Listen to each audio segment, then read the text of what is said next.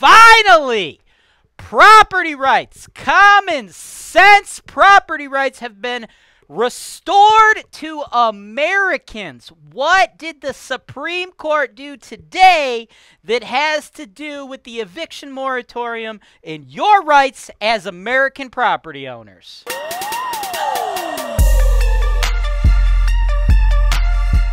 Welcome to another episode of the Ask James Wise Show, and today is a very happy day, man, for property owners across the country. We are talking about the eviction moratorium and the end of the eviction moratorium, folks. For those of you that don't know, I, your boy James Wise, am a realtor.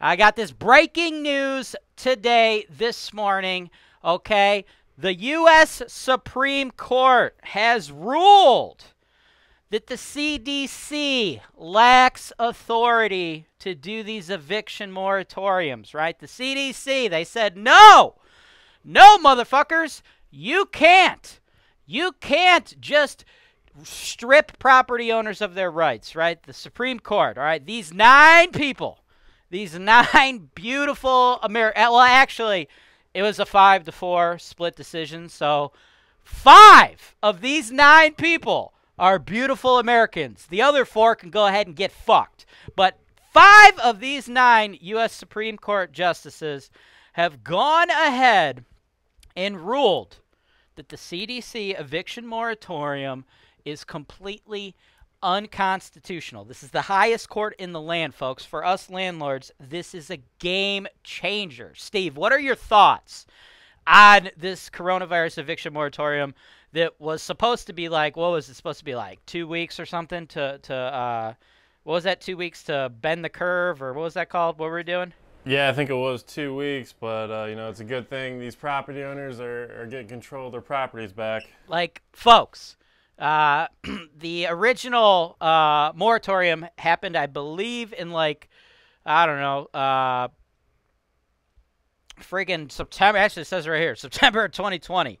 And Biden went ahead and he extended this moratorium several times. And right now, it's set to expire at the end of July. Now, it's kind of interesting. Seeing like the varying ways the different news organizations cover topics like this. So like the NAR, they sent me this breaking story telling me, hey man, this is breaking news. This is amazing, right? So we got, this is what they said. This is a massive victory for property rights, says NAR President Charlie Opper. For more than a year, mom and pop property owners have been pushed toward financial ruin as they upkeep their properties and pay their taxes and mortgages with no income of their own. With the pandemic waning and the economy improving, it is time to restore the housing sector to its healthy former function. Property owners also deserve this absolute clarity from our federal court system regarding property rights in America to avoid similar financial harm in the future, right? So this is funny. This is funny to me. This is like shows you the varying ways that these news organizations are going to cover topics, right? So the NAR says, hey man, huge victory for us, dude. We crushed it. Property rights are going to be restored. We don't have to deal with any of this crap ever again. If there's ever a new virus, now we have a Supreme Court decision that, no, motherfucker, you cannot do this to us, CDC. So that's how the NAR is choosing to cover this. But if you go over here to fake news CNN, right? Jesus, let me get all these friggin' ads, all right? And CNN is choosing to cover it in a completely different fashion, okay? CNN's, Jesus, these ads. Okay, there we go. CNN, all right, their headline for the same story, Supreme Court allows coronavirus eviction moratorium to remain in place. If you didn't know any better, Steve, do you think we're talking about the same story between this and the story I just told you about with the NAR? Yeah, I would think not. But it is the same story. This is just how they're choosing to cover it, folks. The current moratorium, it's good through the end of July 2021. As I talked to you, it's the end of June. So one more month.